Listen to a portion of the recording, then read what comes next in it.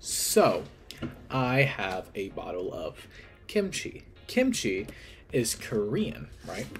So, what does that have to do with my topic? Well, Japan invaded Korea. During the occupation, Japan took over Korea's labor and land. Nearly 725,000 Korean workers were made to work in Japan and its other colonies.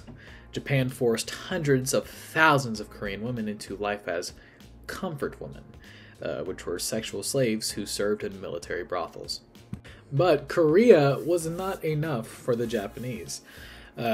Eventually, they sought Manchuria, and so they invaded Manchuria. And after they had taken over Korea, they eventually went on to invade southern Manchuria, which led on to completely conquering the country of Manchuria. But Korea and Manchuria, that wasn't enough, let's say. So they then sought their sights on something bigger. The whole of China. China was in its own civil war, right?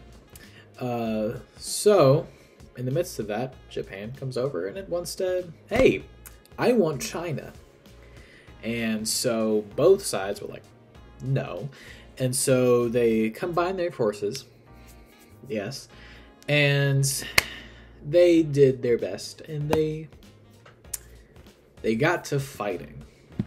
Now, the Second Sino-Japanese War is often referred to as the 8-Year War. This began with the infamous Marco Polo Bridge incident of July 1937 and ended with Japan's surrender in September 1945.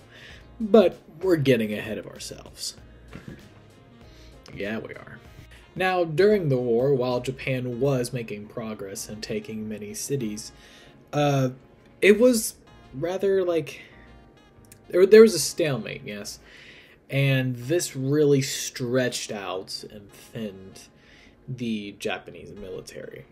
And while all this is happening, all the way up in the northern side of Manchuria, the Japanese troops up there, they're having troubles of their own against the Red Army, who are fighting them. 3 days after the bombing of Hiroshima, the Red Army advanced and invaded Manchuria. Bit weird how I got this, news reporter voice going on. Now, on Manchuria's border, yeah. The Nomonhan Incident, otherwise known as the Battles of Kalk and Gal, the Nomonhan Incident was the decisive engagements of the undeclared Soviet-Japanese border. This was fought amongst the Soviet Union, Japan, Mongolia, and Manchukuo in 1939. The Red Army won. Spoiler alert. This led to the signature of the Non-Aggression Pact signed between the Soviet Union and Japan. Forgive me, we're just gonna jump around a bit here for a second. The Tripartite Pact. This is quite something. So on September 27th, 1940, the Axis powers were formed. This was Germany, Italy, and Japan. They became allies in Berlin. Right? They provided mutual assistance should any of the signatories suffer an attack from any nation not already involved in the war. And this granted Japan overlordship over Greater East Asia. So why did Japan join the Axis powers? Well, there's quite a few reasons. One, they wanted protection from any foreign intervention in their already impending war with China. They also wanted to secure resources. They wanted a coalition opposed to the Anglo-American hegemony, that's a word.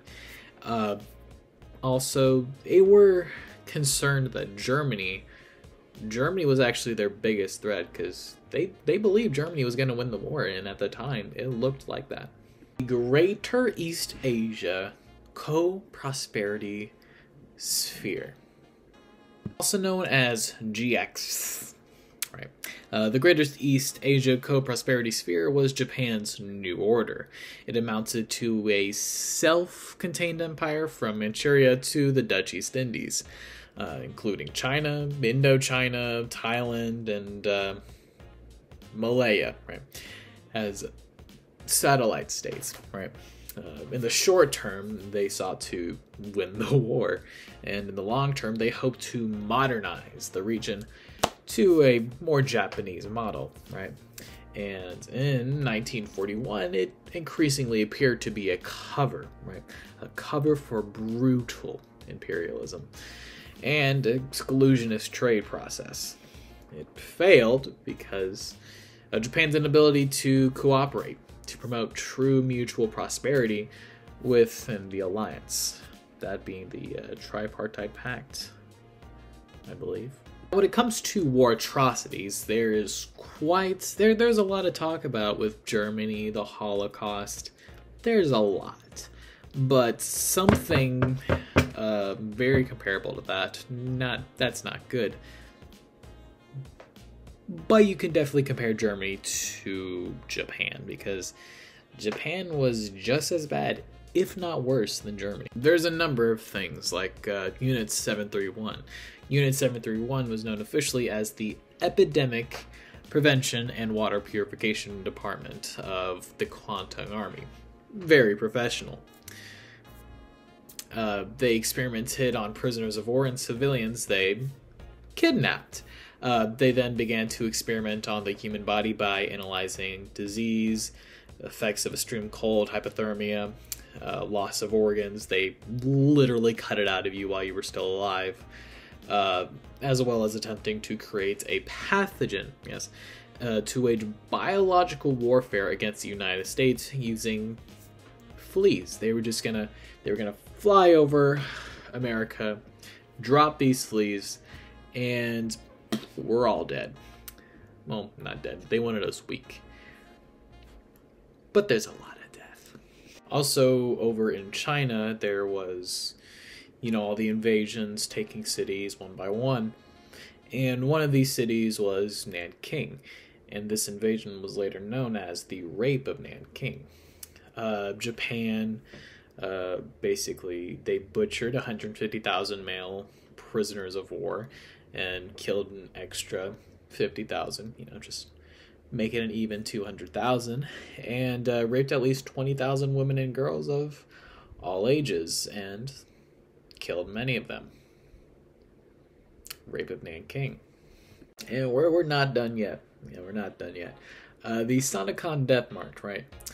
2,700 British and Australian troops were forced to march throughout the jungles of Borneo, only to be executed once they actually got to where they were marching. Only one survived. Alright, so the results of the war, right? After Japan's burning ambition and seeking to conquer Greater East Asia, right? So, about 6.3 million men served in the Japanese military, army, navy, all that good stuff. 1.3 million of them died. Yeah. They lost all territory acquired after 1894, which means everything they've done in the past 50 years means nothing. Also, their economy was just, it was devastated.